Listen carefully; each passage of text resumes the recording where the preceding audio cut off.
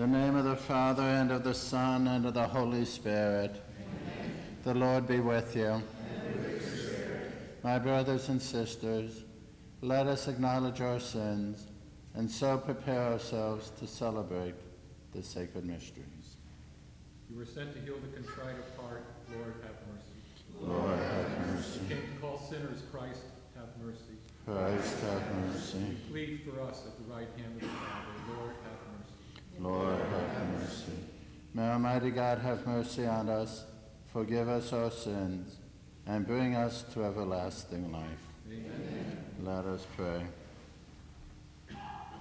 May the martyr St. Boniface be our advocate, O Lord, that we may firmly hold the faith he taught with his lips and sealed in his blood, and confidently profess it by our deeds. Through our Lord Jesus Christ, your Son, who lives and reigns with you in the unity of the Holy Spirit, one God, forever and ever. Amen.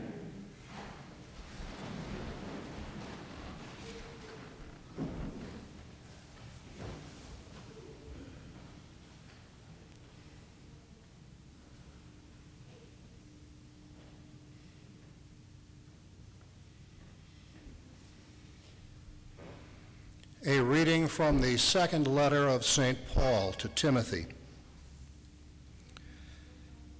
You have followed my teaching, way of life, purpose, faith, patience, love, endurance, persecutions, and sufferings, such as happened to me in Antioch, Iconium, and Lystra, persecutions that I endured. Yet from all these things the Lord delivered me. In fact, all who want to live religiously in Christ Jesus will be persecuted. But wicked people and charlatans will go from bad to worse, deceivers and deceived.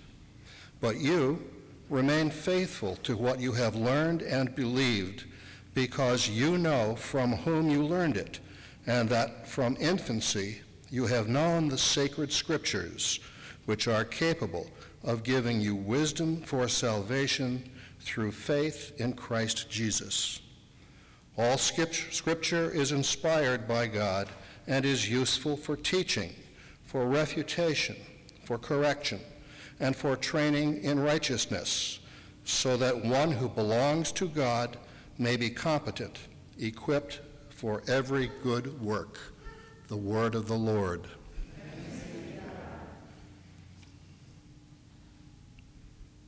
O Lord, great peace have they who love your law.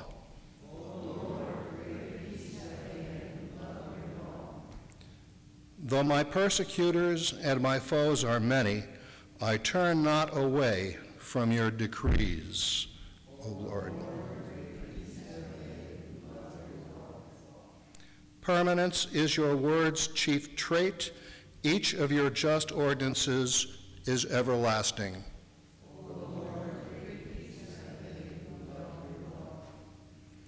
Princes persecute me without cause, but my heart stands in awe of your word.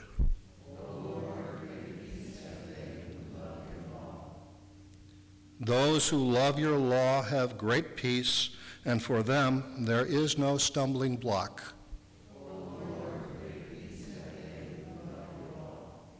I wait for your salvation, O Lord, and your commands I fulfill.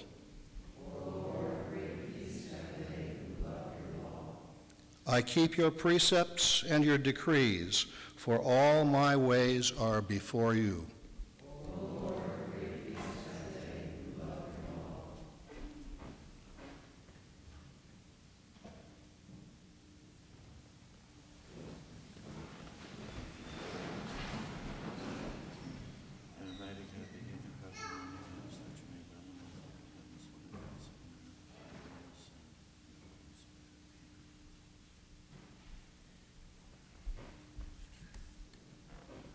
Hallelujah, hallelujah, hallelujah, hallelujah, hallelujah, hallelujah. loves me will keep my word, and my Father will love him, and we will come to him. Alleluia, alleluia, alleluia. The Lord be with you. A reading of the Holy Gospel according to Mark. Glory to you, O Lord. As Jesus was teaching in the temple area, he said, "How do the scribes claim that the Christ is the son of David? David himself, inspired by the Holy Spirit, said, 'The Lord said to my Lord, sit at my right hand until I place your enemies under your feet.' David himself called him Lord. So how is he his son?" The great crowd heard this with delight." The Gospel of the Lord. Praise to you, Lord Jesus Christ.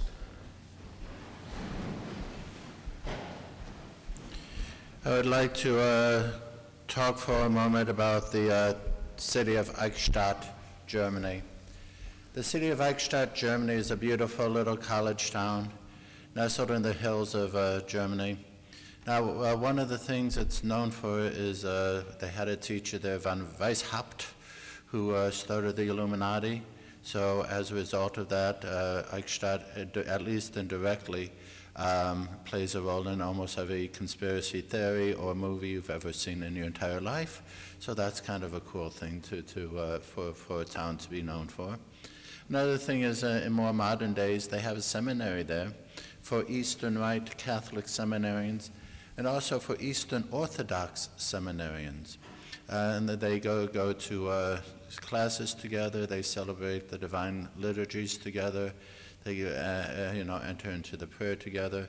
It's very much a sign of the unity that exists already on the spiritual level within the church, but also which we're trying as a church through our prayers and through our recognition of our brothers and sisters in the East, and hopefully the recognition of us, to try to make it a lived reality, the unity that Christ prayed for his church.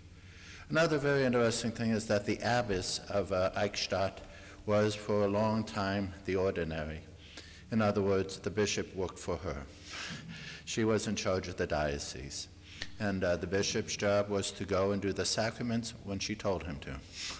So that was kind of a unique setup. Very rarely do bishops find themselves in that position of actually working for somebody else. But the reason that came about was because of St. Walburga, who is an awesome saint if you ever look up her life. And then, of course, the devotion to St. Walburga oil.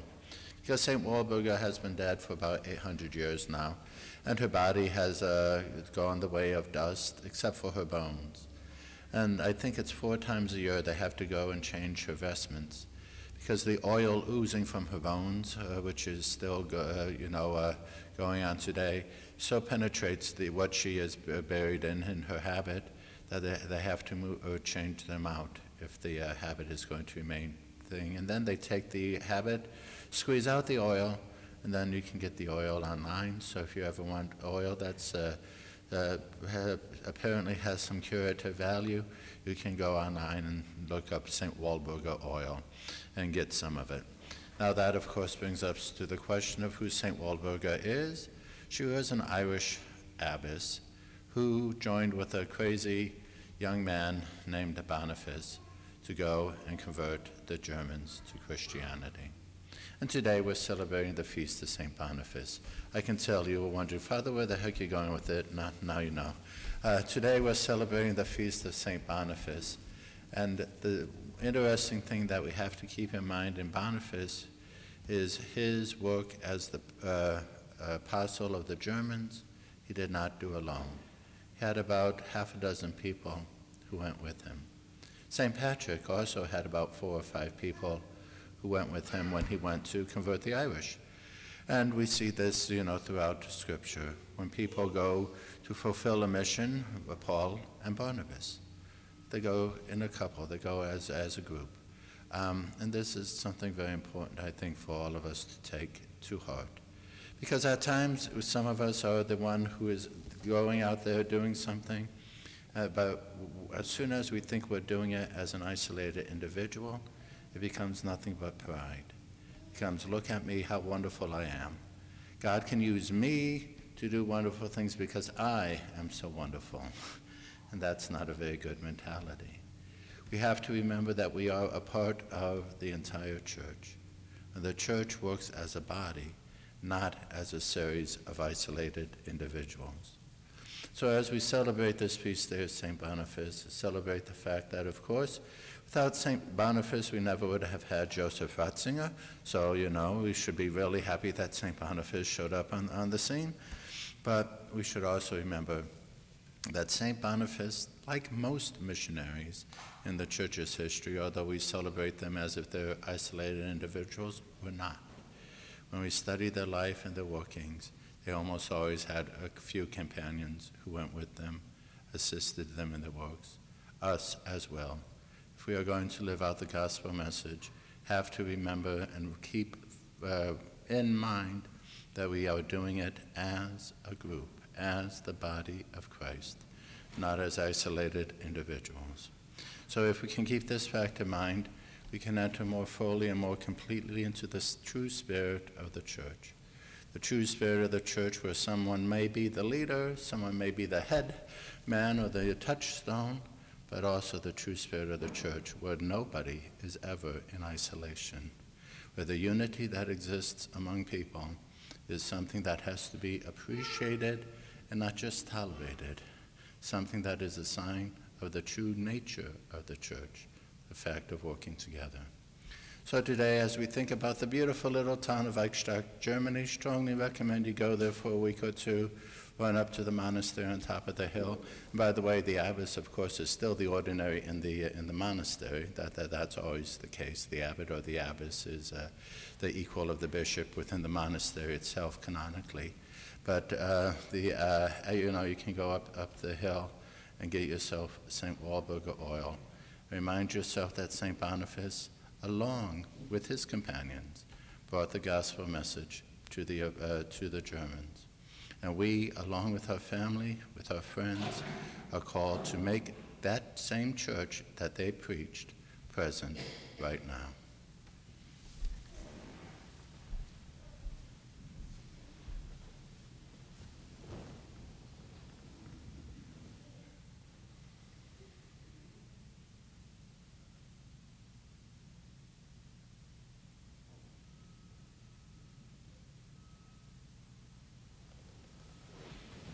Would you please stand for the prayers of the faithful? We pray this morning for the health, safety, and protection of our Holy Father, our bishops and priests. We pray to the Lord. Hear our prayer. We pray for return of peace to our country, our cities, and ourselves. We pray to the Lord. Lord, hear our prayer, that our prayers may turn into actions against hatred, bigotry, and prejudice. We pray to the Lord. Lord, hear our prayer. We pray for all of those who are sick and the dying, especially from the effects of COVID-19, that the Lord will give their caregivers and their loved ones strength and courage in this time. We pray to the Lord. Lord, hear our prayer.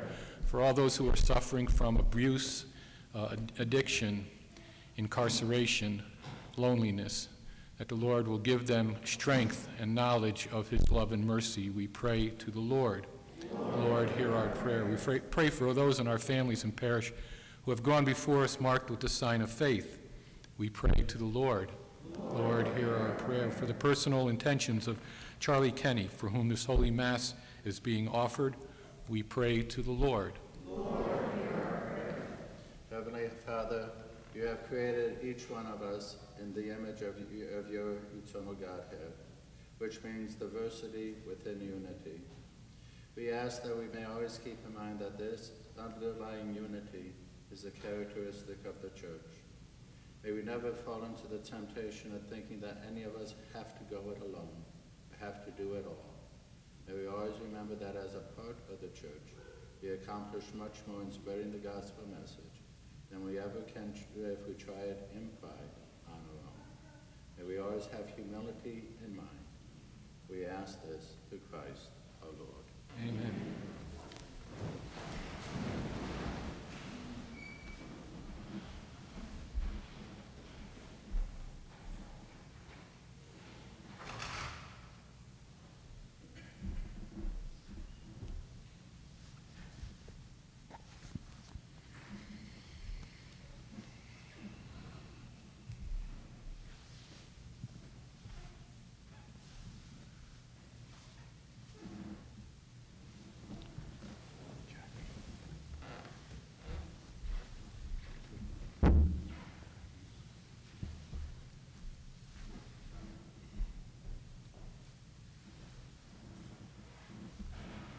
Blessed are you, Lord God of all creation, for through your goodness we have received this bread which we offer you, fruit of the earth and work of human hands. It will become for us the bread of life.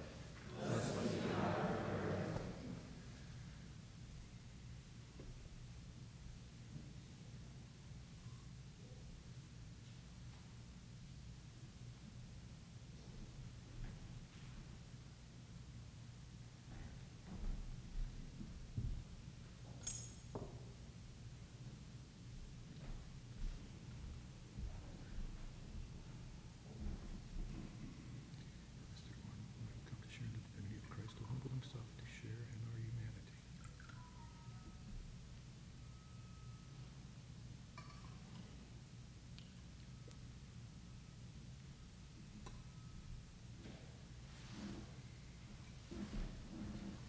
Blessed are you, Lord God of all creation, for through your goodness we have received this wine which we offer you, fruit of the vine and work of human hands.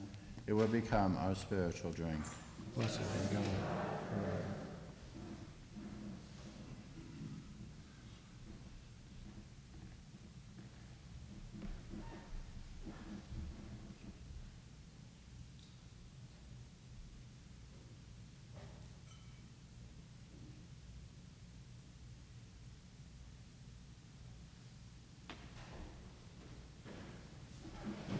Pray, my brothers and sisters, that my sacrifice and yours may be acceptable to God, the Almighty Father. May the Lord accept the sacrifice at your hands, for the praise and glory of his name, for our good and for all his holy church. May the offerings we bring in celebration of Blessed Boniface win your gracious acceptance, O Lord, we pray, just as the struggle of his suffering and passion were pleasing to you. I'm sorry, that was the wrong one. As we commemorate the martyrdom of Blessed Boniface, O Lord, we make our offerings at your altar, praying that we who celebrate the mysteries of our Lord's passion may imitate what we now do, through Christ our Lord. Amen. The Lord be with you. Lift up your hearts. Let us give thanks to the Lord our God. It is truly right and just, our duty and our salvation, always and everywhere to give you thanks, Lord, Holy Father, Almighty and eternal God. For you are glorified when your saints are praised. Their very sufferings were but wonders of your might. In your mercy, you give ardor to their faith. To their endurance, you grant firm resolve. And in their struggle, the victory is yours, through Christ our Lord. Therefore, all creatures of heaven and earth sing a new song in adoration. And we, with all the hosts of angels, cry out, and without end we acclaim. Holy, holy, holy Lord, God of hosts, heaven and earth are full of your glory. Hosanna in the highest. Blessed is he who comes in the name of the Lord. Hosanna in the highest.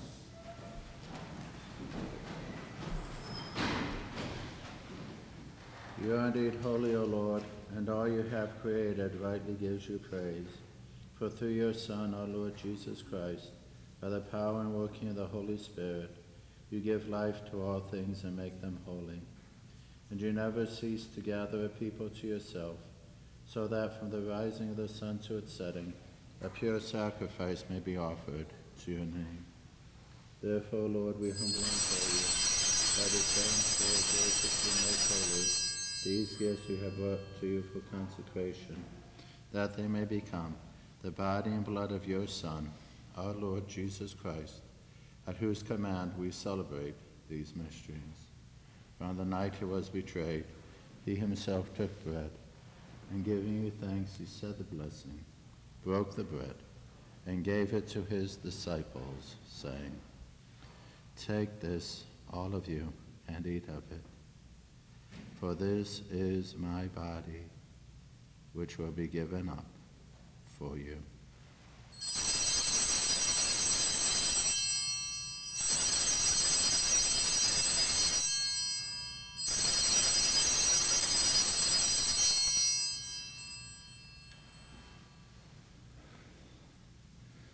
In a similar way, when supper was ended, he took the chalice, and giving you thanks, he said the blessing, and gave the chalice to his disciples, saying, "Take this, all of you, and drink from it.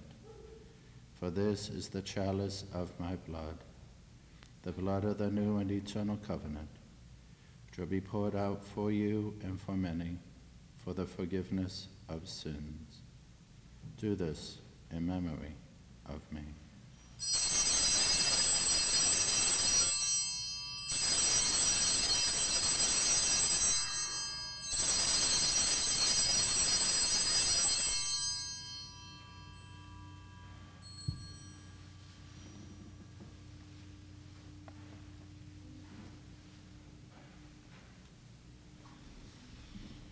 The mystery of faith, we proclaim your death, O Lord, and profess your resurrection until you come.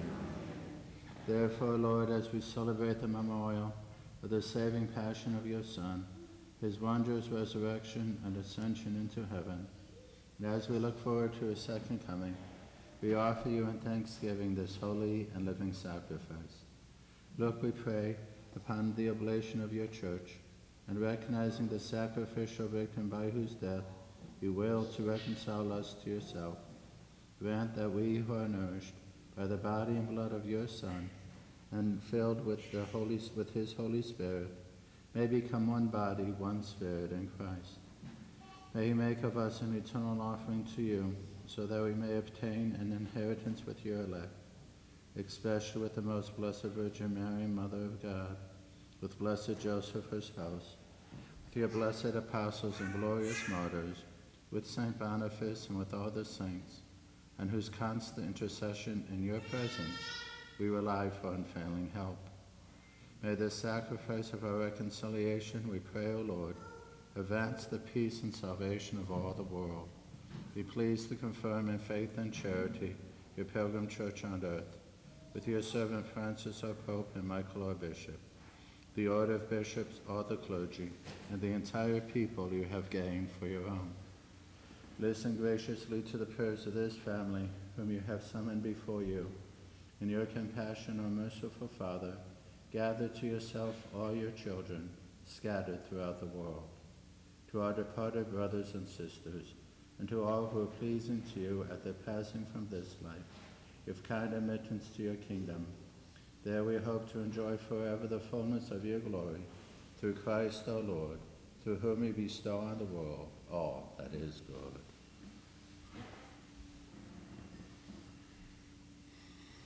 Through him and with him and in him, O God, Almighty Father, in the unity of the Holy Spirit, all glory and honor is yours, forever and ever. Amen. At the Savior's command, informed by divine teaching, we dare to say, Our Father, who art in heaven, hallowed be thy name. Thy kingdom come, thy will be done, on earth as it is in heaven.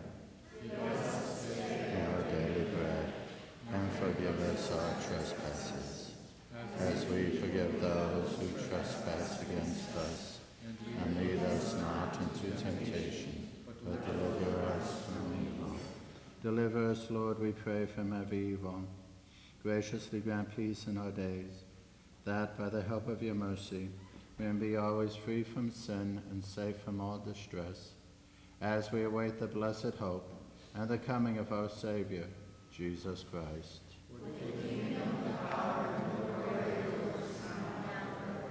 Lord Jesus Christ, who said to your apostles, Peace I leave you, my peace I give you.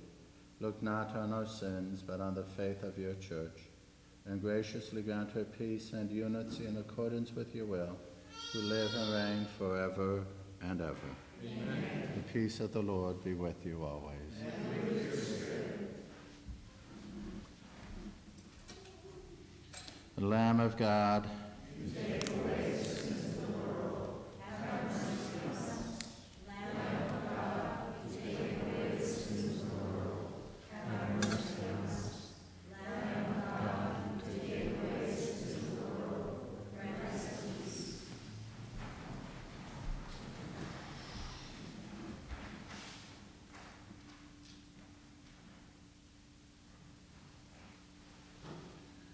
Behold the Lamb of God.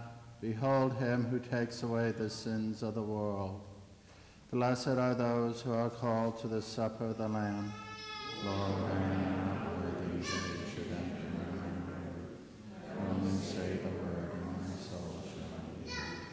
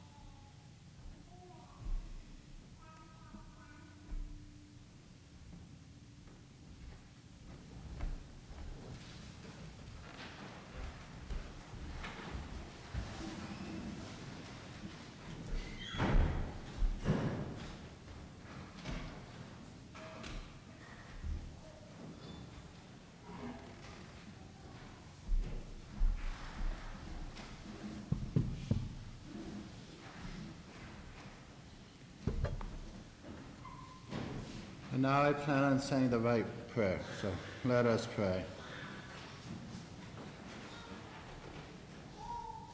As we celebrate the heavenly banquet, we beseech you, Lord, that in following such a great example of faith, we may be encouraged by the remembrance of the blessed martyr Boniface, and led by his gracious intercession, through Christ our Lord. Amen.